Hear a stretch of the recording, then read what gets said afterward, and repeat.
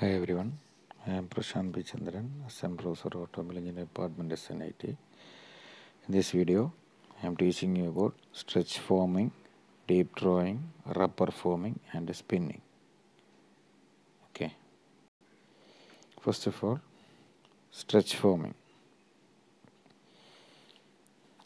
Here, in stretch forming, the sheet metal is clamped along its edges and stretched over a die or foam block. അതായത് ഇവിടെ ഒരു നമ്മുടെ sheet metal രണ്ട് ജോസിൽ fit ചെയ്ത് വെച്ചിട്ടുണ്ട്.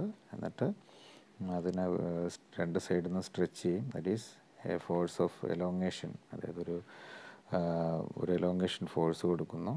എന്നിട്ട് അതിനെ നമ്മൾ ഒരു ഡൈയോ അല്ലെങ്കിൽ ഒരു ഫോം ബ്ലോക്കിൻ്റെ പുറത്ത് നമ്മൾ stretch ചെയ്തെടുക്കുന്നു. There are different types of machines in which the form block moves forward or backward or side vice. ഈ ഫോം ബ്ലോക്കിനെ മുമ്പോട്ടോ പിന്നോട്ടോ സൈഡ് വേസിലോട്ടോ ഒക്കെ മൂവ് ചെയ്യിക്കാൻ വേണ്ടി വേരിയസ് മെഷീൻസ് നമുക്ക് യൂസ് ചെയ്യാൻ പറ്റും. സാധാരണഗതിയിൽ നമ്മളിതിൽ യൂസ് ചെയ്യുന്നത് റെക്റ്റാങ്കുലർ ഷീറ്റ്സാണ് യൂസ് ചെയ്യുന്നത്. The sheets is ക്ലാംപ്ഡ് along it's narrow edges and stretched length vice. അതായത് ഈ ജാസ് ഉപയോഗിച്ച് നമ്മൾ ഈ ഷീറ്റിനെ ക്ലാമ്പ് ചെയ്യും. എന്നിട്ട് ലെങ്ത് വൈസ് നമ്മളിതിനെ സ്ട്രെച്ച് ചെയ്യുകയാണ് ചെയ്യുന്നത്. Rectangular sheet gets elongated in length and ഷോർട്ടൻഡ് in width. അതായത് ഇതിൻ്റെ ലെങ്ത് കൂടി അതിൻ്റെ വിഡ്ത്ത് കുറയുകയാണ് ചെയ്യുന്നത്. Stretch forming cannot be used for products with sharp corner. Sharp കോർണറുള്ള പ്രോഡക്ട്സിനെ നമുക്ക് ഇത് വെച്ച് ഉണ്ടാക്കാൻ പറ്റത്തില്ല. പോപ്പുലർ ആപ്ലിക്കേഷൻ എന്ന് പറയുന്നത് for making automobile door panels, window frames and aircraft wing panel. ഇതൊക്കെ ഉണ്ടാക്കാൻ വേണ്ടിയാണ് നമ്മൾ സാധാരണ സ്ട്രെച്ച് ഫോമിങ് ഉപയോഗിക്കുന്നത്. Stretch forming operation is carried out in plastic state ഉള്ളി and spring back effect is eliminated. അത് പ്ലാസ്റ്റിക് സ്റ്റേറ്റിലാണ് ചെയ്യുന്നത്. അതുകൊണ്ട് തന്നെ നമുക്ക് സ്പ്രിംഗ് ബാക്ക് എഫക്റ്റ് നമുക്ക് ഇതിനകത്ത് എലിമിനേറ്റ് ചെയ്യാൻ പറ്റും. The sheet is held between two jazz of hydraulic cylinders and stretched beyond elastic limit.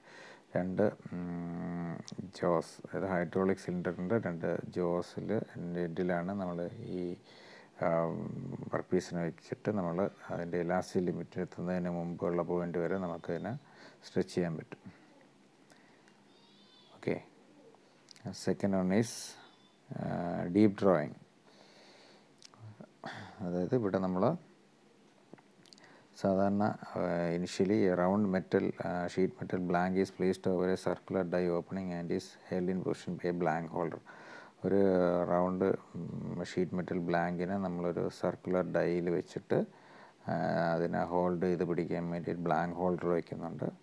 പിന്നെ ഒരു പഞ്ച്, മേലിൽ നിന്ന് ഒരു പഞ്ചിനെ താഴോട്ട് അതിൻ്റെ മേലിലൂടെ ഒരു ഫോഴ്സ് കൊടുത്ത് താഴോട്ട് വിടുന്നുണ്ട്.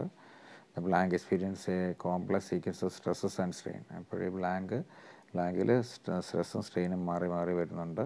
At the beginning as the punch begins to push the work it is bend over the corner of the pitch. ആദ്യമേ അതിനെ ഈ പഞ്ചിൻ്റെ കോർണറിൽ പിടിച്ച് വയ്ക്കുകയാണ് ഫസ്റ്റ് ചെയ്യുന്നത്. The outer edges of the blank move slightly towards the centre at this stage. Outer edge ചെറുതായിട്ട് സെൻറ്ററിലോട്ട് move ചെയ്യുകയും ചെയ്യും. ഓരോ stages A B C D അങ്ങനെ ഓരോ സ്റ്റേജസാണ് കാണിക്കുന്നത്. അത് കഴിഞ്ഞ് the outer edge as the punch moves down the material also moves down. Punch താഴോട്ട് വരുന്തോറും മെറ്റീരിയലും താഴോട്ട് വരുന്നതാണ് സ്ട്രെയിറ്റനിങ് എന്ന് പറഞ്ഞ മൂന്നാമത്തെ ഡയഗ്രാമിൽ കാണിച്ചിരിക്കുന്നത്. During this process, the flange is likely to wrinkle, but the force applied by the blank holder reduces or eliminates it. അതായത് ഇത് വളയാനൊക്കെ ശ്രമിക്കും, പക്ഷേ നമ്മുടെ ഈ ബ്ലാങ്ക് ഹോൾഡർ അതിനെ ഹോൾഡ് ചെയ്ത് കറക്റ്റ് പിടിക്കും. By proper control of this force as A function of punch travel better results can be obtained. ഈ കൺട്രോൾ കറക്റ്റ് ആണെന്നുണ്ടെങ്കിൽ നമുക്ക് നല്ല രീതിയിലുള്ള പ്രോഡക്ട്സ് ഇതിന് ഉണ്ടാക്കിയെടുക്കാൻ പറ്റും. When the bent metal gets straightened and moves down, more metal comes from the outside edges of the blank. Metal താഴോട്ട് വരുന്നതനുസരിച്ച് കൂടുതൽ മെറ്റൽ അതിനകത്തോട്ട് വരും. അങ്ങനെ ഫൈനലി നമുക്ക് ഇങ്ങനെ ഇ എന്ന് പറയുന്ന സ്റ്റേജിലെത്തും. ഇതാണ് നമ്മൾ ചെയ്യുന്ന ഡീപ്പ് ഡ്രോയിങ് എന്ന് പറയുന്നത്. ഒരു കപ്പിലേക്ക് ഫോംസൊക്കെ ഉണ്ടാക്കാൻ ഉപയോഗിക്കുന്നു. അതായത് ഈ ഡീപ്പ് ഡ്രോയിങ് വഴി നമ്മൾ ഉണ്ടാക്കുന്ന പ്രോഡക്ട്സ് എന്ന് പറഞ്ഞാൽ കിച്ചൺ സിങ്ക്സ്, അതായത് cooking utensils, containers for food and beverages, automobile fuel tanks, body parts etcetera. ഇതൊക്കെ നമുക്ക് ഈ പറയുന്ന നമ്മുടെ ഡീപ്പ് ഡ്രോയിങ് വഴി ഉണ്ടാക്കിയെടുക്കാൻ പറ്റുന്നതാണ്. Next process is rubber forming. അടുത്തത് റബ്ബർ ഫോമിംഗ് ആണ്. ഇതിനു മുമ്പ് നമ്മൾ പഠിച്ച എല്ലാ ഫോമിംഗ് പ്രോസസ്സിലും ഡൈ എന്ന് പറയുന്നത് പ്യൂർലി മെറ്റൽസ് കൊണ്ടാണ് ഉപയോഗിച്ചിരുന്നത്, അല്ലെങ്കിൽ മെറ്റാലിക് കമ്പോണൻസ് ആണ് ഉണ്ടായിരുന്നത്. But in rubber foaming on part of the dye is made of A flexible material like rubber or പോളിയൂറത്തീൻ. ഇതിവിടെ ഒരു പാർട്ട് ഓഫ് ദ ഡൈ എന്ന് പറയുന്നത് റബ്ബർ അല്ലെങ്കിൽ പോളിയൂറത്തീൻ പോലുള്ള ഫ്ലെക്സിബിൾ ആയിട്ടുള്ള മെറ്റീരിയൽ വെച്ചാണ് ഉണ്ടാക്കിയിരിക്കുന്നത്.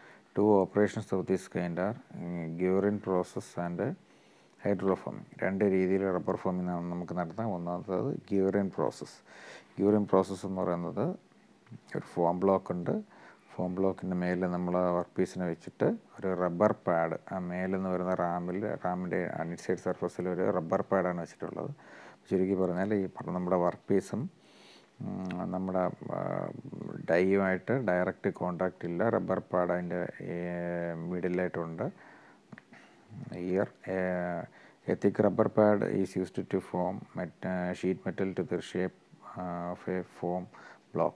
ഒരു ഫോം ബ്ലോക്കിൻ്റെ ഷേപ്പിലാക്കി എടുക്കാൻ വേണ്ടി നമ്മൾ അതിൻ്റെ റബ്ബർ പാഡ് ഉപയോഗിക്കുന്നുണ്ട്. The rubber pad is housed in the Ram which moves downwards and applies A force on to the work piece material placed above the form block. Form ബ്ലോക്കിൻ്റെ മേലിലുള്ള work piece മെറ്റീരിയലിൽ direct contact വഴി ഈ direct contact ഉള്ളത് നമ്മുടെ ഈ rubber പാഡിലാണ്. ഈ rubber pad നമ്മൾ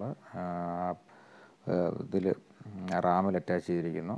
the form block is similar to a die who shape is transfer to the work. അതായത് form block എന്നത് ഡൈ മാതിരിയാണ് ആക്റ്റ് ആവുന്നത്. The work piece is compressed between the rubber pad and form block and gets deformed to the shape of the block. അതായത് ഈ work piece നമ്മുടെ form ബ്ലോക്കിനും rubber പാഡിനും ഇടയ്ക്ക് പ്രസ്സായിട്ട് required shape of the form ബ്ലോക്കിൽ നമുക്ക് work പീസിനെ കിട്ടുന്നു. ഇതാണ് Guérin process എന്ന് പറയുന്നത്. അടുത്ത ഹൈഡ്രോ ഫോമിങ് പ്രോസസ്സ്. ഇതിനകത്ത് ഒരു റബ്ബർ ഡയഫ്രമാണുള്ളത്.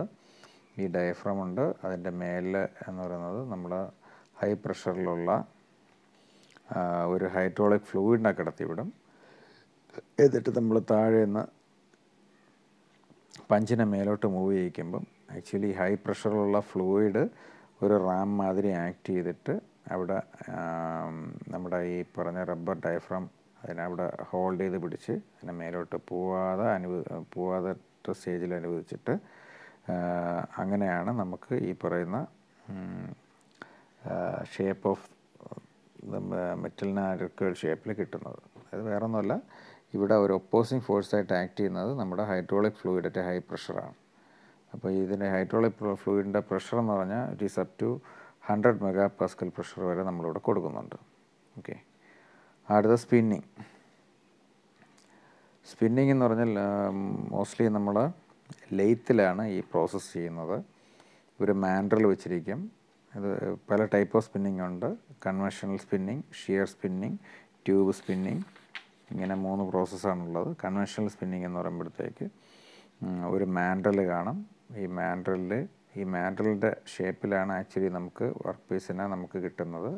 എന്നിട്ട് നമ്മൾ ഈ വർക്ക് പീസിനെ നമ്മൾ ക്ലാമ്പ് ചെയ്ത് വെച്ചിട്ട് ഈ വർക്ക് പീസിനെ റൊട്ടേറ്റ് ചെയ്യിക്കും, ചക്കിൽ അറ്റാച്ച് ചെയ്ത് റൊട്ടേറ്റ് ചെയ്യിക്കും. എന്നിട്ട് നമ്മളൊരു റോളർ ടൂൾ എന്ന് പറയുന്ന ടൂളുണ്ട്, നമുക്കിവിടെ കാണാൻ പറ്റും ഡയഗ്രാമിൽ ആ റോളർ ടൂള്.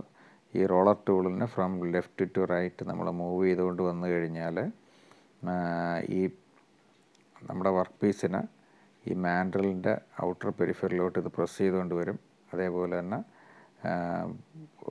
ആ shape of the മാൻഡ്രലിൻ്റെ outer periphery എന്താണോ ആ ഷേപ്പിൽ നമുക്ക് വർക്ക് പീസിനെ കിട്ടും. ഈ പറയുന്ന പ്രോസസ്സിനെ പറയുന്ന പേരാണ് സ്പിന്നിങ്. ഇത് കൺവെൻഷണൽ സ്പിന്നിങ്. അടുത്ത രണ്ടാമത്തെ ഷിയർ സ്പിന്നിങ്. അപ്പോൾ ഈ ഷിയർ സ്പിന്നിങ്ങിൽ എന്തെന്ന് വെച്ച് കഴിഞ്ഞാൽ this process also called as power spinning. ഇതിന് പവർ സ്പിന്നിങ് അല്ലെങ്കിൽ float turning, shear forming, hydro spinning and spin forging എന്നൊക്കെയുള്ള പേരുകളുണ്ട്. In conventional spinning here also A circular blank is deformed as per the shape of rotating mandrel. കാര്യമൊക്കെ അതേപോലെ തന്നെ. But here A shear deformation occurs and the thickness of the blank is reduced during the process.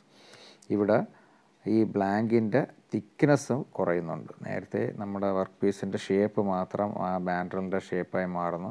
ഇവിടെ എന്ന് പറയുമ്പോൾ മാൻഡ്രലിൻ്റെ ഷേപ്പിൽ മാറുന്നതിനൊപ്പം തന്നെ ഈ work പീസിൻ്റെ തിക്നെസ് എന്ന് പറയുന്നത് റെഡ്യൂസായി കിട്ടും. അതാണ് ഷിയർ. ചിലൊരു ഷിയർ ഫോഴ്സും കൂടി ഇതിനകത്ത് ആക്റ്റായി വരുന്നുണ്ട്. ഉള്ളി bending of the blank occurs in condition. Okay, due to shear stress occurs here and the metal ഡീഫോംസ് in to the shape of the mandrel.